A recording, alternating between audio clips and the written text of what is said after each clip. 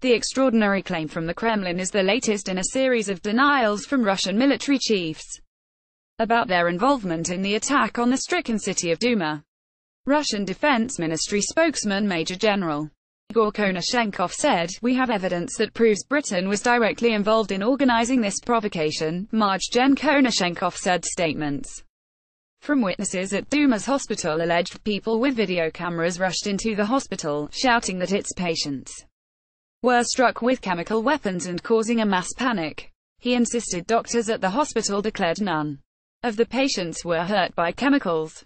British UN Ambassador Karen Pierce rejected the allegations and branded them grotesque. She said, "This is grotesque. It is a blatant lie. It is the worst piece of fake news we've yet seen from the Russian propaganda machine." GETTYSyrian children. Theresa May, Igor Konashenkov. We have evidence that proves Britain was directly involved in organizing this provocation. Major General Igor Konashenkov. Maj Gen Konashenkov said Britain had told the White Helmets, who act as first responders in rebel-held areas, to fake the suspected chemical attack, and added, London put powerful pressure on the Civil Defense Organization. He said the attack was staged on April 7 to coincide with military action by Syrian government forces, after the rebel group Jaish al-Islam that long controlled eastern Ghouta carried out shelling of Damascus from April 3 to 6. Russia has repeatedly accused opposition fighters of staging or spreading rumors of chemical attacks, but the involvement of Britain is a new claim.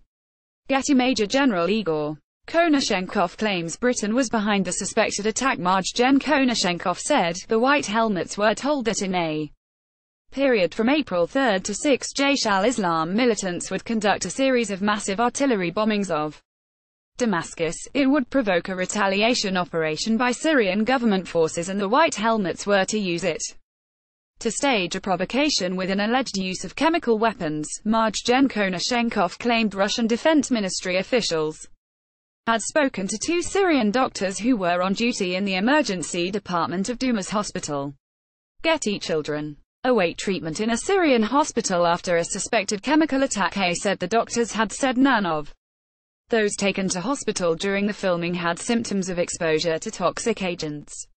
He said, when the patients were receiving first aid, unidentified people burst into the hospital. Some were holding video cameras. These people started shouting, fanning hysteria. They carried a hose and douche stall present with water, crying out that all of them had been exposed to poisonous agents. The patients and their relatives yielded to panic and began to pour water on each other. After this scene was caught on video, these unidentified people fled. Getty. Britain's UN Ambassador Karen Pierce said the Russian claims were grotesque. The Foreign Office said accusations made by Moscow that Britain directed the attack on Douma were ludicrous. A spokesman said, Russia has wielded its UNSC veto 6 times since February 2017 to shield the Assad regime from scrutiny for its use of chemical weapons. These accusations from Moscow are just the latest in a number of ludicrous allegations from Russia, who have also said that no attack ever happened. This simply shows their desperation to pin the blame on anyone but their client, the Assad regime. The chemical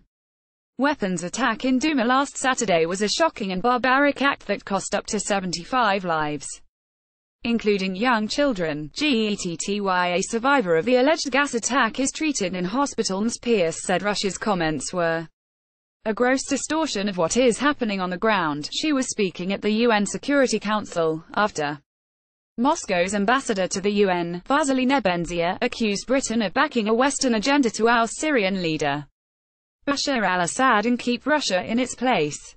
He said, "You only have a sole interest to oust the Syrian government and more broadly to contain the Russian Federation. This is clearly seen as a conspiracy theory." He continued, "Each time you unbasely blame the Russian Federation, we have never denied that you have made a certain contribution to this common objective. Some of the terrorists that have been sheltered by you are to only advance your geopolitical priorities." Get. Russian defense chiefs claim Britain staged and directed the chemical weapons attack. Mr. Nebenzia insisted Russia only objective was bringing peace to the region. He said, "My country is the only party to be bringing peace. More than 5,000 residential places saw peace brought to them because of our efforts. How many towns and cities have you introduced peace to?